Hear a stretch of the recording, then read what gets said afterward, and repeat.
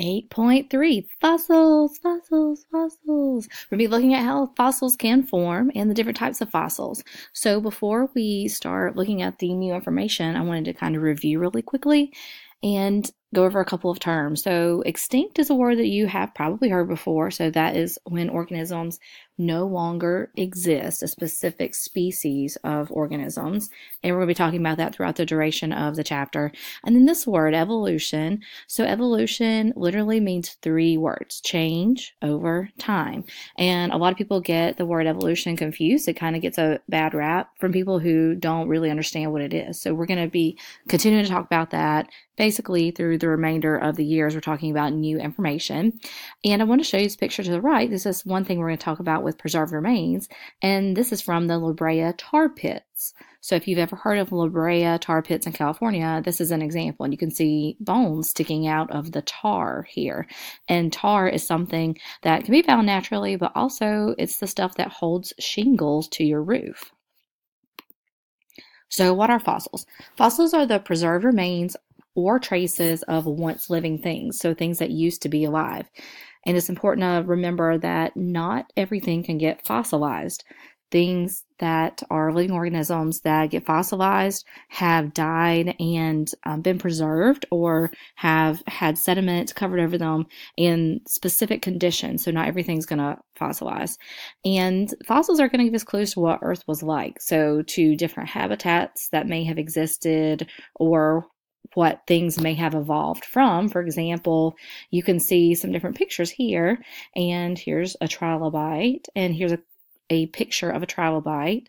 And from this information, this trilobite fossil in the rock, you wouldn't know necessarily that they were able to move around, kind of like roly-poly bugs that we have today. Those are descendants of trilobites, and they lived underwater in the Paleozoic era. So they lived around corals and sponges and things like that. But you wouldn't know that information unless you had examined a fossil. Same thing with this right here.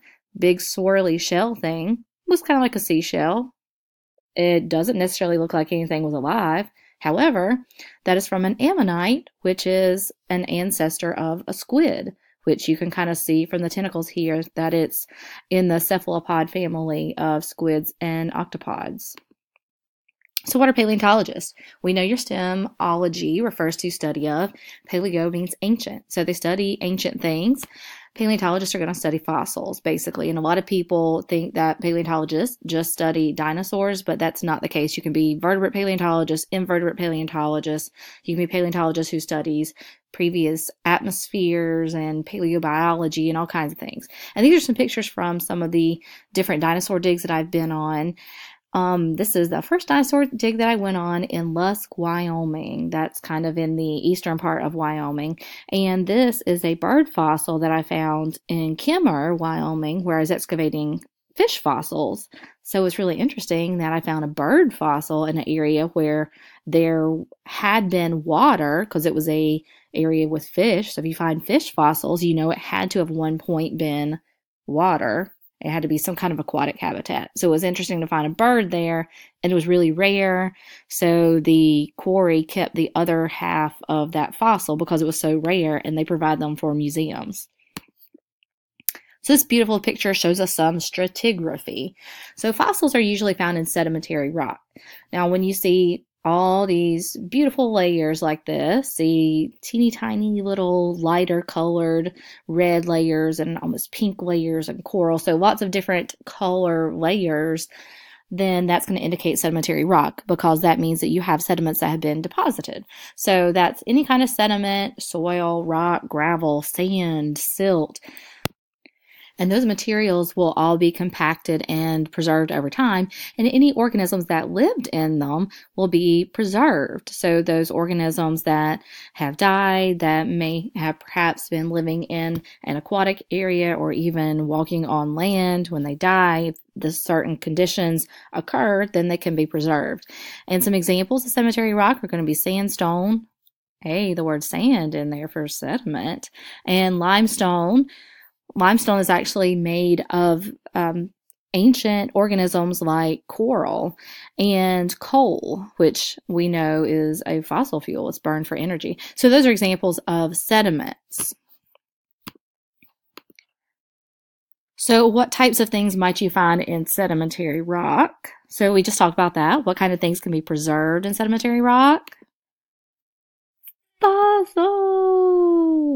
So these are some different examples of things you can find in there. Some little crinoids and sea stars. And so that has to indicate that it was what type of environment. If you're finding sea stars and crinoids and things you might find in water. So what type of environment might that have been? Had to have been water, right? Either ocean if it was saltwater organisms, or it could have been freshwater. So how do fossils form? Most fossils are going to form when something dies, of course. So in this picture, you see fish has died, so eventually it sinks down to the bottom. So then it gets buried by sediment, and this process has to happen quickly or it's not going to get preserved. So it gets covered over by sediment in this next step, and that will preserve the shape and structure of the organism. Now, if it is soft tissue, or if it is muscle tissue or anything like that, then that is going to decay. So the stuff that becomes fossil is going to be the hard parts like bone. And then eventually weathering and erosion will expose a fossil at the surface so that people see it and know it's there. Otherwise, you wouldn't know it's there unless you are digging down into the ground, or a lot of construction sometimes will unearth different types of fossils or preserved remains, and that brings the construction to a halt because legally they have to notify state or federal agencies. So the organism dies, covered over by dirt, and eventually lots of dirt piles up on top of it. All that compresses, and over time, weathering will expose that up at the surface. So what types of fossils can be found in rocks? So the first one is molds, and you may have made one of these molds before. So if you've ever gotten plaster or Play-Doh and made a handprint, that's basically what happened here. So if you put your hand in the Play-Doh and then pull your hand out, you have a mold of your hand. You have a hollow area, an impression in the Play-Doh that is a mold, and that's basically what's happened here. So in this example, a theropod, a dinosaur, has stepped into mud and then continued walking, and so it left a footprint. And a cast is a second thing. A cast is going to be a solid copy. So, for example, taking this mold right here and it getting filled in with other sediment will produce a negative and positive. So you have one side and then the filled in side that is a cast of it. That's the copy of it. Same thing with this trilobite fossil here. You have a mold, and then it got filled in with some dirt, and then eventually that can either get broken apart, or sometimes you can split these nodules apart and reveal the trilobite cast and mold that is within it. Next example is petrification. So petrification is sometimes referred to as permineralization, but you're most likely to see that on your EOG as petrified. So your stem petra, P-E-T-R, refers to stone. So minerals replace all parts of the organism. Petrification is really interesting because depending on the type of mineral that's been absorbed into the cells of that previous structure, it could be different colors. I've seen some things that are petrified that were ammonites or even dinosaur bones that have crystals in them, calcite crystals. I saw a dinosaur bone one time that had barite crystals in it. I have an ammonite fossil that is gold because it has pyrite crystals in it. So it just depends on the type of material, but a lot of times it's going to be some kind of silica-based material that's kind of has a little bit of shiny look to it, like this petrified wood here. Here's a huge example of petrified wood from Arizona, an echinoid. This is woolly mammoth teeth that I have, and some coprolite. Number 4, carbon film. So carbon film is going to be a thin layer of carbon that's left on rock, and we know that carbon is an element on the periodic table. And all living organisms are going to be carbon-based organisms, so we have lots of carbon in our bodies. And when the organism dies, in this case, and is covered over by sediment, the carbon kind of gets smushed into the rock. So they're really fragile, really thin films on rock. In fact, if you take your fingernail and you scratch across it, then it's going to be like 35 million year old information that disappears because literally it will scratch right up. And I've got some little tiny clam shrimp fossils from in the Piedmont, like the eastern Piedmont in North Carolina, and they're super teeny tiny, but they're little films that have been impressed, kind of like this fern here, into black shale. And number 5, trace fossils. So trace fossils are evidence of an organism's activities. So this is one similar to a fossil that I found in Wyoming, where an organism, maybe a snail or something, has basically crawled across the ground, crawled across some mud, and it left an impression. If you've ever gone to the beach or even a beach area at a lake, you may have seen some of these things where something has walked across the ground or kind of skittered across the ground. Here's another trackway that is Dinosaur Ridge in Colorado. And you can see literally the dinosaur footprints. Wonder what this is. Take a look at those. Those are coprolites. That is poop. That is fossilized poop. That is poop that is so old that it has turned into a rock. And no, it does not smell anymore. And this one is a demonelix. This is another example of a burrow, and they have a lot of these in Nebraska.